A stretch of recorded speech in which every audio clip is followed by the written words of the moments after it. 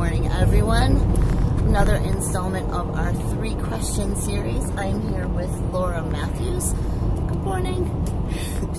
We're driving to the airport, and this view is amazing. It's so early. Way too early.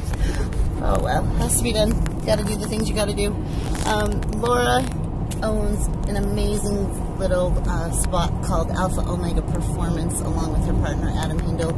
If you're ever in the Salisbury area, I would definitely encourage you guys to stop in and do a training session in their facility. And they also do custom clothing, anything and everything you need.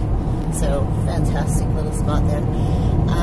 Laura has been powerlifting for a couple years now. She has a few British national records, including a 220 squat in the, what weight category was that, Laura? 67. 67 kilo. You're one. Yeah, but I was never a junior when I competed in the GPC, so Laura, I know you've done a few other sports. You did gymnastics, you did weightlifting. What about powerlifting in particular appeals to you? I don't know, you've put me on the spot now, I've panicked. Don't panic, just a couple things you like about it. It comes quite easily to me. Like, technique-wise, yeah, okay, there's some things wrong, but not that many. Does that make sense? Yeah, it's a nice combination when you find something you're good at that you like, yeah, to get those two things together. Took to it like a duck to water. Yeah, I think your numbers attest to that. So obviously you train in your own gym, but who do you train with? You don't need to name names. What do you look for in training partners? Someone that can put up with me for a start. They're right. Oh, hang on. But someone that can, like, test me.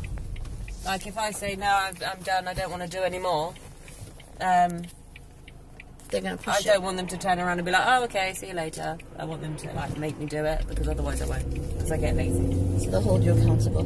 Yeah. Yeah. I think we were talking about that earlier. That's why we can't train with our partners, our boyfriends, because they go, well, that's okay, honey.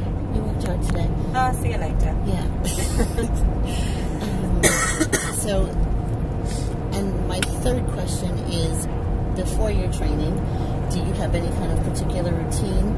Do you listen to any kind of music? Is there anything that you have to eat, or any kind of pre-workout, or? I don't do pre-workout. I don't. Makes me feel sick. I can't cope with them. But I have actually just started drinking BCAAs when I'm training.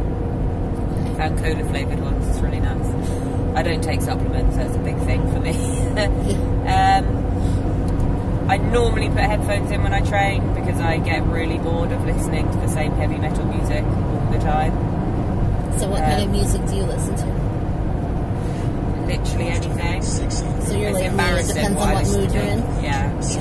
I could quite happily train to S Club 7 if I wanted to. But music doesn't, once I'm lifting heavy, I can't even hear it anyway, so it doesn't really affect me too much. And so you look for a training partner that's going to push you and hold you accountable. Yeah. And somebody who knows you and knows what you're... And I know we're not going to fall out if I do throw a tantrum. Because that's what happens when you train with your partner. It's not good. Yeah. Okay, so that's been 3 questions with Laura Matthews. Till next time. Thanks.